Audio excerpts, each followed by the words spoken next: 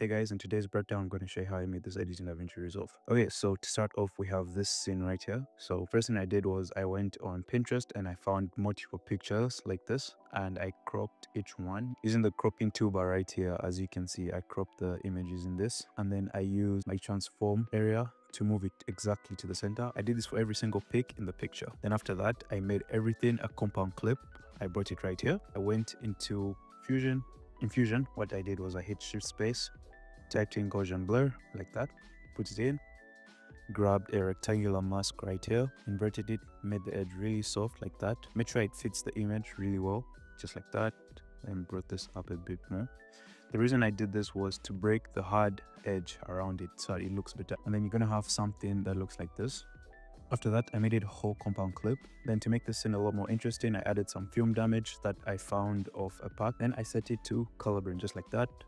I went into the fusion panel, I put a color convert in so that it looks a lot better, and then I did the color burn right here. Then in this adjustment layer right here, what I basically did was I took a background node just like that, and then I masked it out using a rectangle mask. Then I brought it in together just like that, and I went here into the rectangle controls and I made the edge really soft. It looks like this.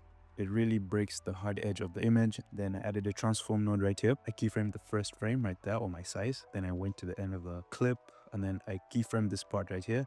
Then I took it to 1.1. This basically just gives you a slow dynamic zoom in, just like that. It makes it more interesting. And then from there, I have a brightness and contrast node. What I basically did was I grabbed the brightness and contrast node right here. It's right up there. I went to the beginning of my clip, made sure the keyframe the high and low point right here, and then took it down. Then went to the center of my adjustment layer and then took it back up, and I used this graph right here. Then everything put together looks like that.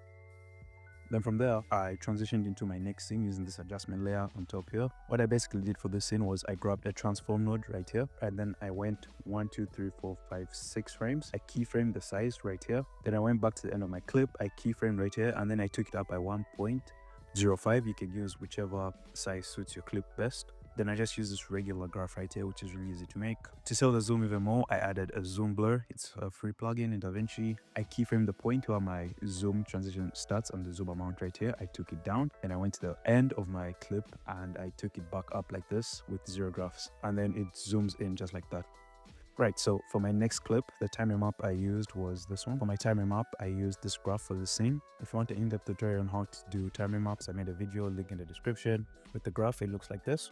Then for the first adjustment layer here, I added a zoom blur. Same thing with the previous scene, I keyframed the beginning just like that at the amount it was previously. And then I went to the end of the adjustment layer and took it back up to 0.01.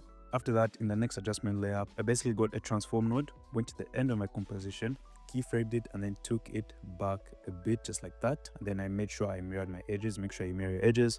And I went back to 1, 2, 3, 4, 5, 6, 7, 8, 9, 10 frames right there. And I brought it back up to 0.1. This time I used a really sharp graph because the movement is super sharp. Then in the next adjustment layer right here, basically did the same thing I did previously, but this time I got the rectangular mask that we had before.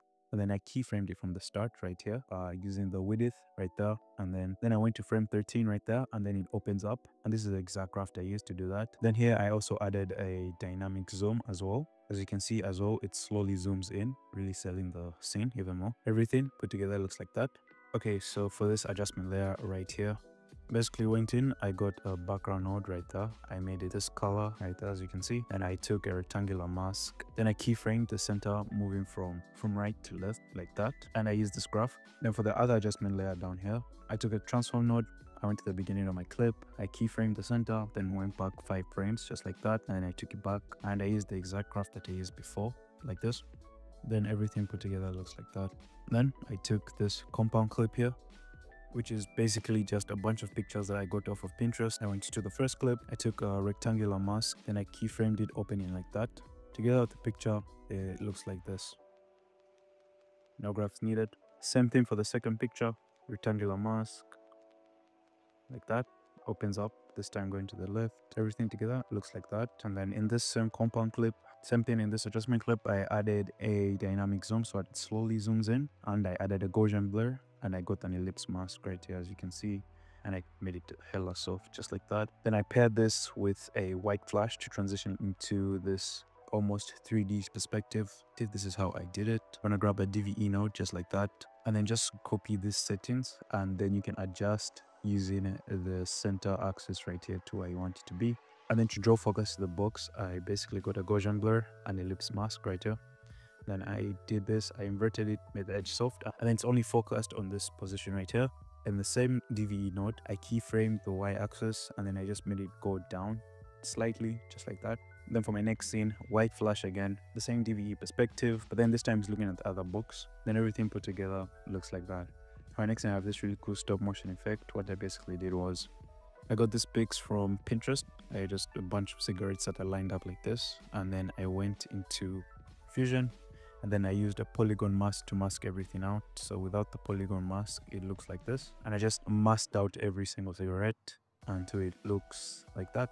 In the main timeline, I made everything bigger, and I lined them up, and it goes like this, exactly with the beat, just like that. And then for my next clip, I set it off with a brightness and contrast node right here, and then it's just a regular clip that's super slowed down.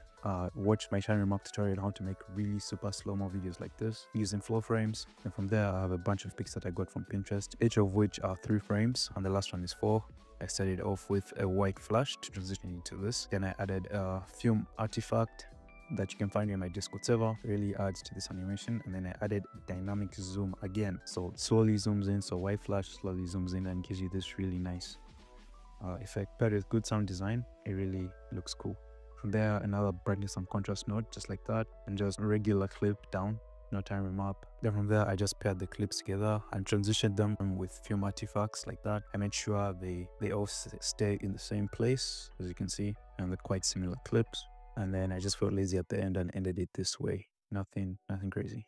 Alright guys, thanks for watching my video. I have seen comments asking me to basically record myself making a flow edit and provide like the resources and have you guys remake the flow edit that I'm making. I'm still working on an edit that I can make that everyone can follow along with. And yeah, also I'm planning on making a tutorial on my sound design, because a lot of you guys have been asking how I do my sound design. If you want proper sound effects, just join my Discord server, link in the description, and you can ask me any questions as well. If you want most of the assets I've used in this edit, they're all in the Discord server. Feel free and just grab them and use them in your own edits. With that being said, thank you guys for 400 subscribers. The channel is growing really fast, and I'm definitely going to make more videos. Yeah, thanks.